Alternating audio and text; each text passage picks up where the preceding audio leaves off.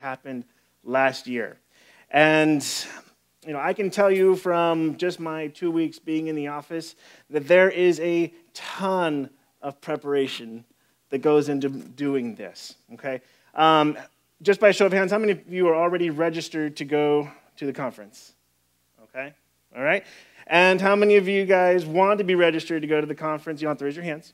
But we would ask that people that want to go to the conference, that, maybe this video kind of sparked a little bit of interest for you, we'd ask you guys to register for Tuesday.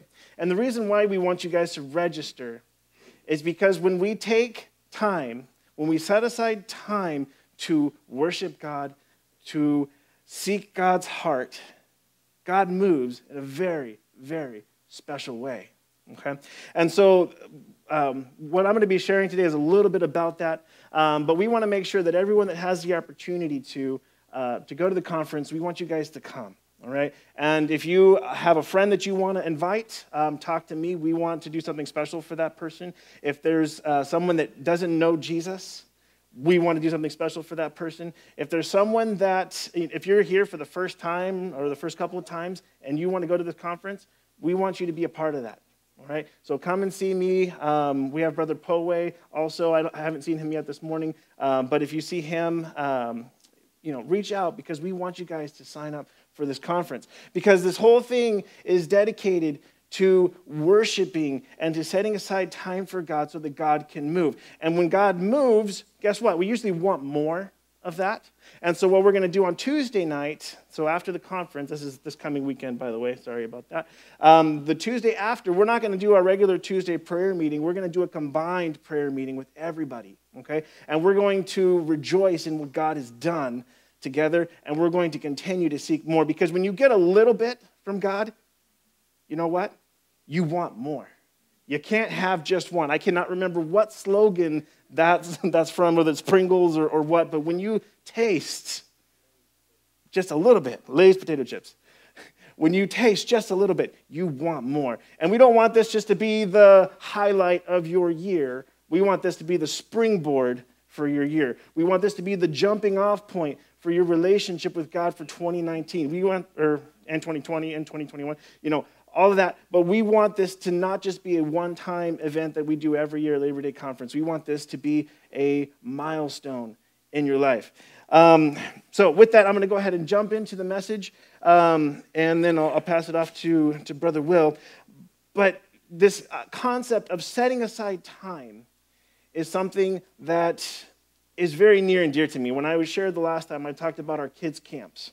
And we would work for months and months and months just for 4 or 5 days, uninterrupted, where we could just get together, play, worship God in that way, do a ton of different things because God moves when you make time for Him. And so for today, I'm going to be talking out of the Gospel of Mark. And the reason why is because Mark, when he wrote, as he's writing the book of Mark and interpreting for Peter and all that good stuff, he is a man who is interested in action. So in the book of Mark, or the Gospel of Mark, there is nothing more important to him than what God is doing, okay? So a lot of the Gospels, they talk about the teachings of Jesus and stuff like that. Mark is not so much on the parables and the teaching. He's about the actions of Jesus, all right? And so from the beginning, okay, from the beginning of the book of Mark, he doesn't mess around. The first verse in Mark, I believe it's up there. The beginning of the good news about Jesus, the Messiah, the Son of God. Okay, this is the first verse in the first chapter of the book. He's not beating around the bush at all. He's saying the beginning of the good news about Jesus, the Messiah. Jesus, Matthew doesn't talk about Jesus being the Messiah until about almost halfway through. Okay, Mark talks about this right from the beginning, and I love that about Mark.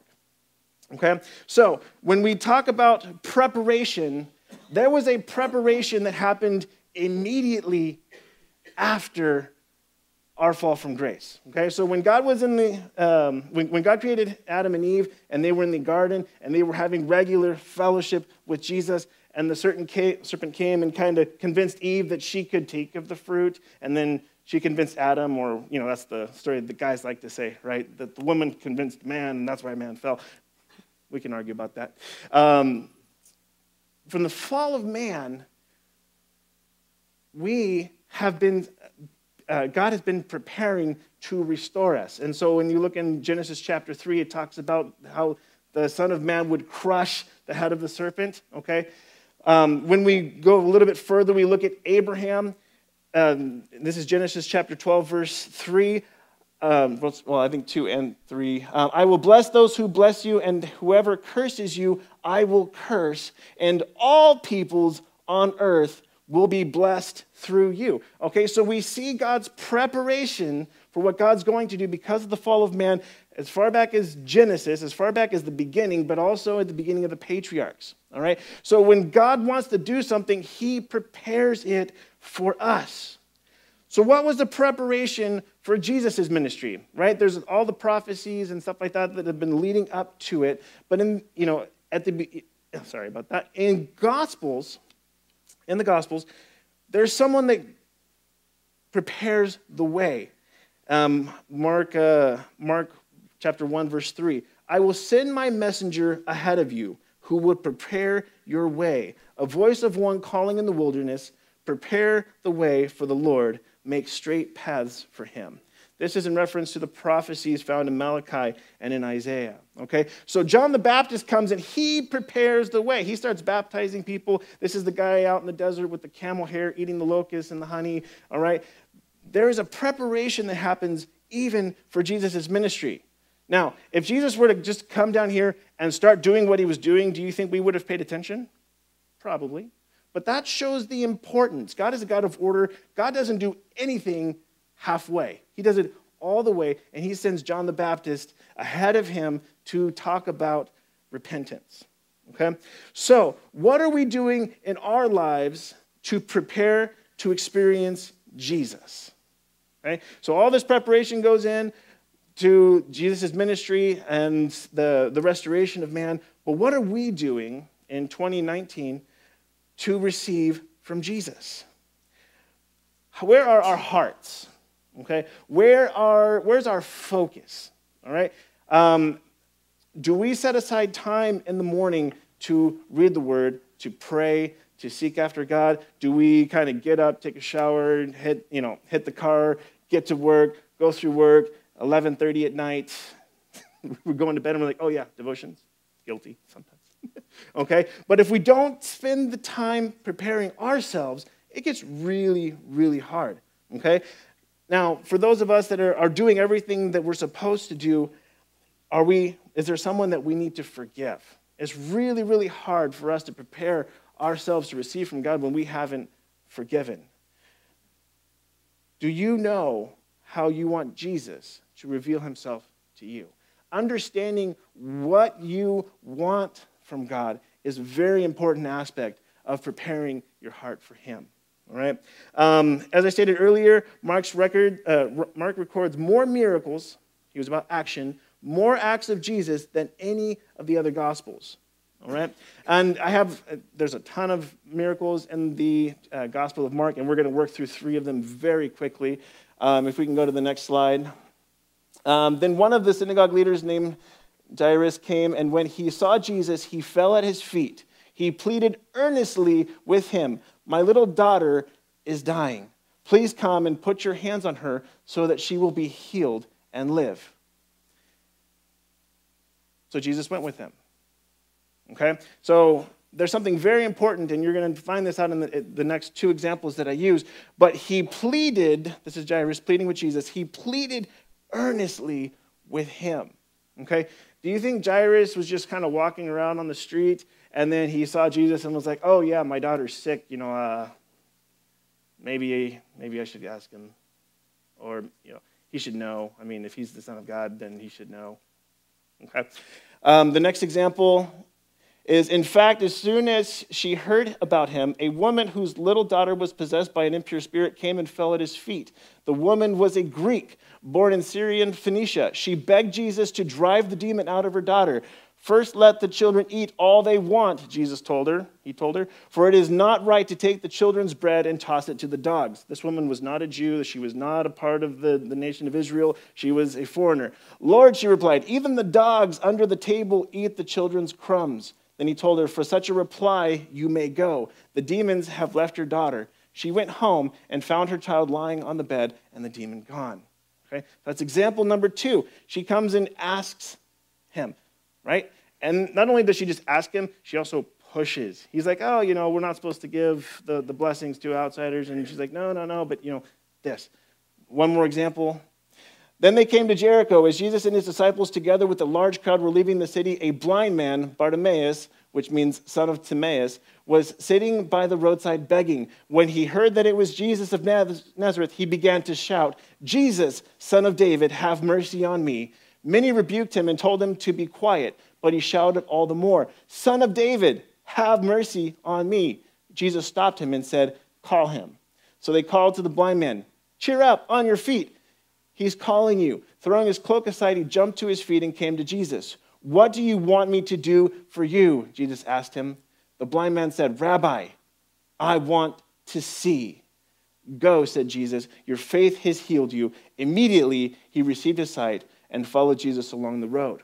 Okay, so the 3 things that these miracles have in common is that when Jesus is interacting with people and people come with him with specific requests, Jesus grants them. In the book of Mark, whenever someone comes to Jesus with a specific request, that in the recorded miracles, Jesus acts.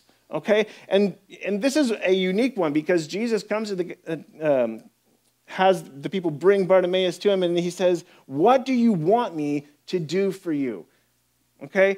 Bartimaeus could have said, well, just make sure that I have enough food and housing and all this stuff for the rest of my life, and I'm good. Okay? What does he say? I want to see. I want to see. All right? So where do you want to see Jesus move in your life? What are the specific requests that you have that you want God to move in your life? Okay?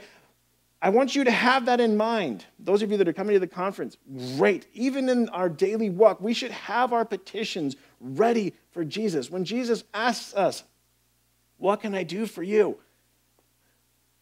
We need to be ready with a response. All right? My apologies.